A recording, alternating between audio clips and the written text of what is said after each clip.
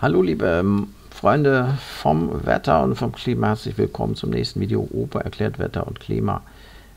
Welcome to the next video, Weather and Climate Explained. And if you want to go directly to the English version, please press the link in the description. Thank you. Heute möchten wir uns mal die Anwendung dieser Wärmezirkulation in der Erdatmosphäre vorstellen und anschauen, was passiert eigentlich in der Erdatmosphäre. Wir haben ja in der vorletzten Folge gesehen, dass die Sonne im Zenit steht. Am Äquator oder im Nordsommer, wir haben ja die Nordsommer dargestellt. Ne? Hier links ist der Norden, rechts ist der Süden. Das heißt, die Sonne steht ein bisschen weiter nördlich im Zenit.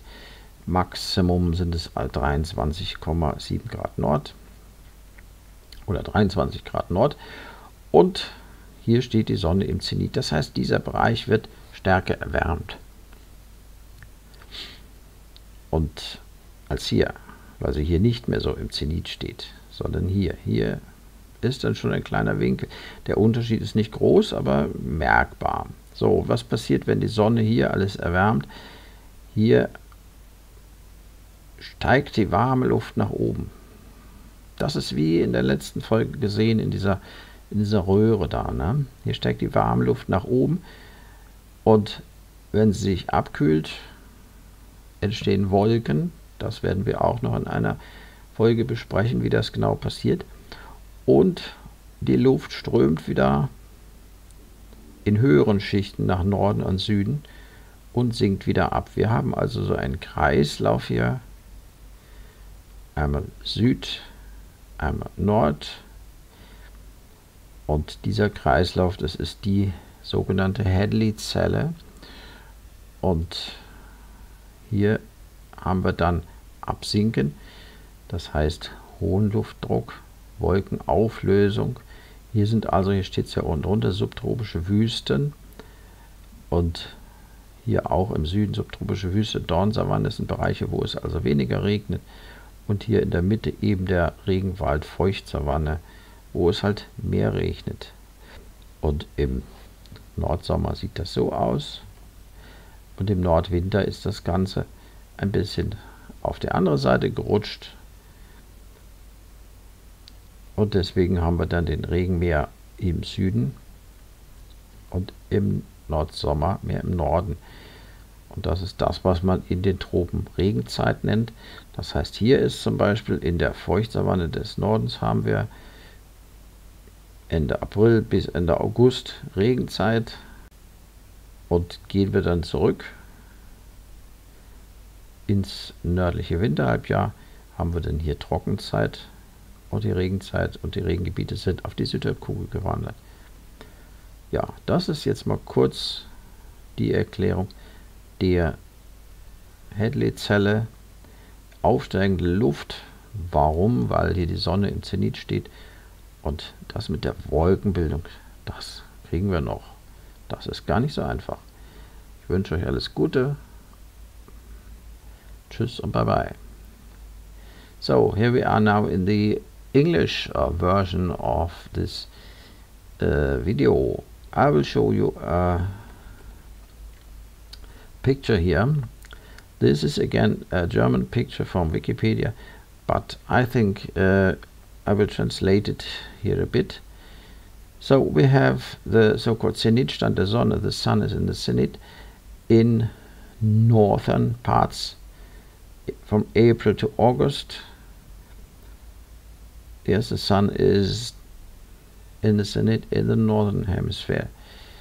And the sun is heating the earth more, the most here, less there and less there. So as we have learned in the last video from the circulation of heated and cooled air mass or water, we see that the air is, because it is heated here, lifting up. And then clouds develop. This is a complicated process. I will tell you in one of the next videos how clouds are generated. So it is raining here. And here in higher layers it is cooler. Why it is cooler? Because the sun does not heat this, it heats the surface. So here it's cooler, and the air masses are moving here to the south and to the north. They are sinking, and because of this air mass here is sinking, there is no cloud. Lifted air masses cause clouds, and sinking air masses eat clouds. So here it is dry, here it is rainy, and this is a low pressure and high pressure. So we have here in the North summer a rainy season here in the north of the equator. And now we look in the southern, in the winter, in the northern winter and the southern summer. And the sun moved, not the sun moves, the Earth's axis and so on, you know, but the sun now is standing in the zenith here in the south. So this is raining here. The same procedure. Here is no rain, and here is no rain. What do we have here? This is the moist parts. Here in the southern parts we will have partly dry season and partly rain season, depending on when we are in December or in June. This here on the right is always dry. So we have desert here, or other plants that don't need much moisture. But here is a rainforest, and in the times in between, the rain is moving here over the rainforest till here, and half a year later it's there, but it always moves here and there. So we have regions with much rain always, often. We have rain here only a few months in the year, and then it's dry and raining. So this is the circulation called the Hadley-Circulation, and we will talk about the Hadley-Circulation and the other circulations later in this video series. Thank you for watching it, and bye bye.